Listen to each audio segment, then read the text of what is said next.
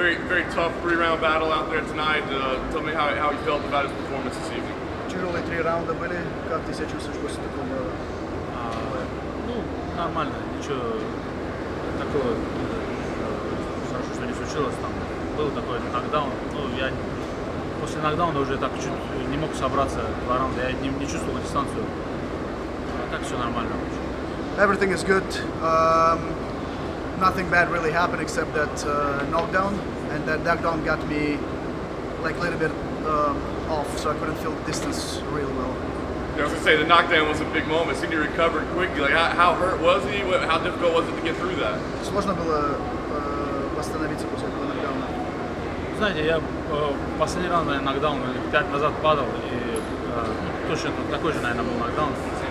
И я чуть как-то растерялся, и не чувствовал как-то дистанцию уже после нокдауна. Уже я себя начал к концу 3-го раунда. А так я чуть уже как будто дистанцию не чувствовал. Ощущение было непривычное.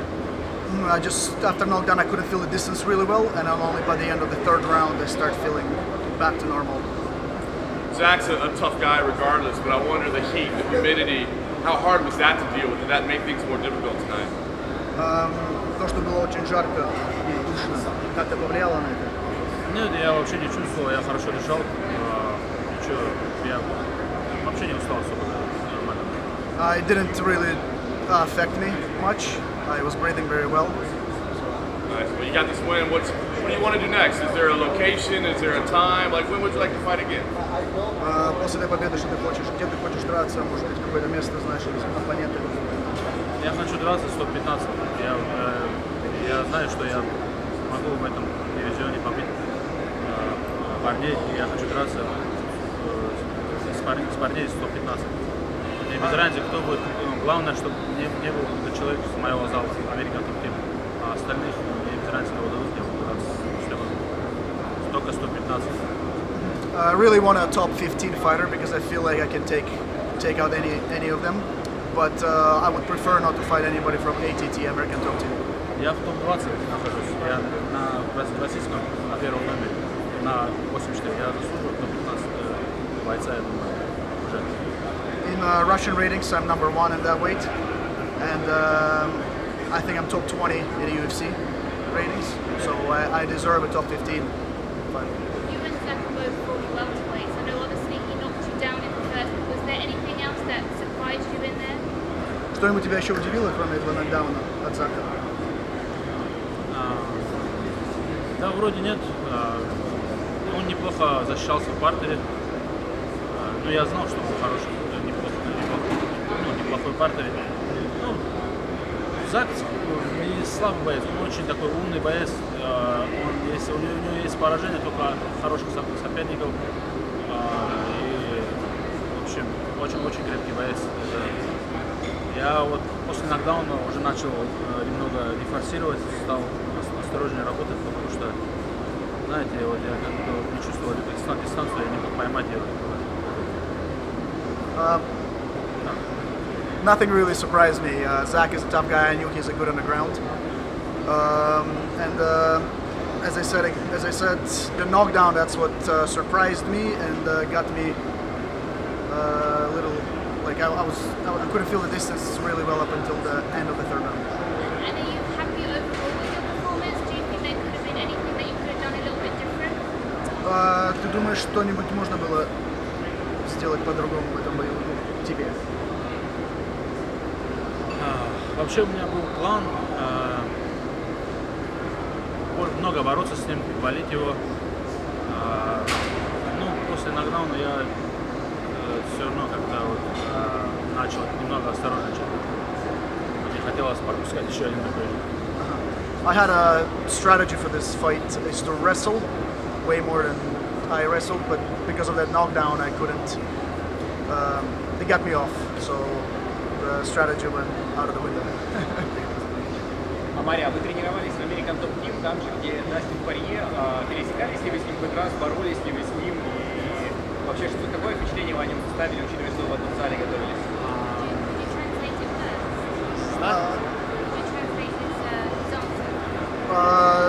Ты тренировался, мы спросим, тренировался без Зака Cummings? Не. Дастина Пориера. Oh, he asked if he trained with Dustin Poirier at ATT and what he thinks about it. Да, мы тренировались с ним тренируемся с ним в одном зале.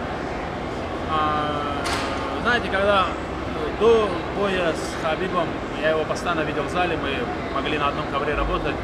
Я смотрел, как он борется и там спаррингуется там. Когда уже он с Хабибом бой назначили, я его особо так в зале не видел, у него уже, наверное, другое время ему, наверное, ставили. Может быть, когда я приходил, он уходил, или, я так редко его видел в зале. Как вам его борьба? Let me translate. Prior to Khabib's fight, he was always there. We were always rolling together, training together. And then as soon as the fight got announced, I didn't see him on the mats. So maybe he had like a specific time for training. Насчет борьбы, я не знаю, я с ним не боролся. У него вес маленький, и у них свои спарринг-партнеры, они не становятся, например, редко так, они с кем попало становятся. Они у них свои там спарринг-партнеры, свои эти, не скажу, что так на высоте у него борьба, нормальная такая. Как обычно американцы, они как борются, вот, встают хорошо, там, оттягивают хорошо, у самого, чтобы он там проходил или там, у него нету, конечно. Не сильнее, чем у Хабиба, конечно, по-любому. He asked how's the Dustin Poirier's wrestling, and Omari replied, his wrestling is okay. He's not actually a really high-level wrestler, but he has an American style of wrestling. He can get up, and then it's not that easy to hold him down. But it's definitely not on Khabib's level. Последний вопрос об этом. Вы сказали, что вы с ним не пересекались, когда назначили бой с Хабибом, а его команда говорила, что они практически вообще никого не допускали на эти тренировки. Чувствовалось ли, что действительно он так секретно, скажем так, готовится и никого не пускает вот именно на свою подготовку к Хабибу? He asked that his team ATT said that they were like training in a secret, and he asked if he felt the same way, that it was like a big secrecy. Знаете, в Майами там несколько залов American Top Team. Он мог тренироваться в другом зале.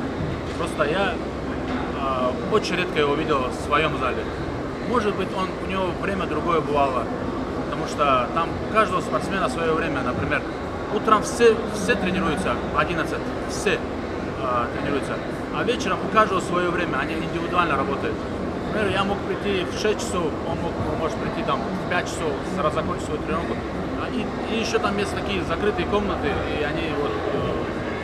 Я, например, я не ходил, не смотрел, не подглядывал там, и как-то... Well, 11 in the morning in ATTs, everybody always shows up, but after that for the second training, everybody has different times, so maybe that's why I didn't see him, but there's also a lot of rooms that are private, closed, so maybe he's been in there.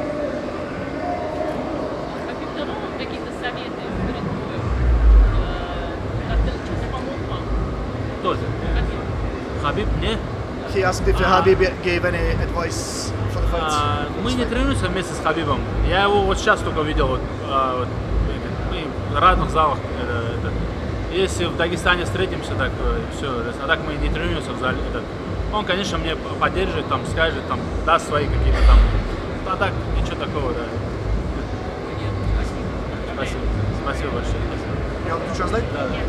Yeah, he said that Khabib and him, they're not in the same gym, so they don't train together. But yeah, definitely whenever they see each other or communicate, he always gives me advice and pushes me back.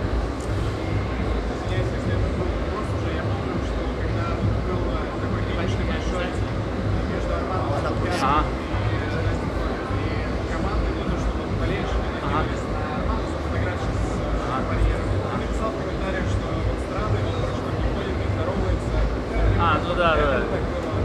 Да, было это, да. Ну, не прям так общались, если пересекались, там, здоровались, там, если там увижу я, мы подходили друг к другу, а после так он уже, я чувствовал, что он меня видит, и как бы он делал вид, что меня не замечает, так, наверное, ему так хорошо было, я не знаю, Ну, они своеобразные люди, да, немного.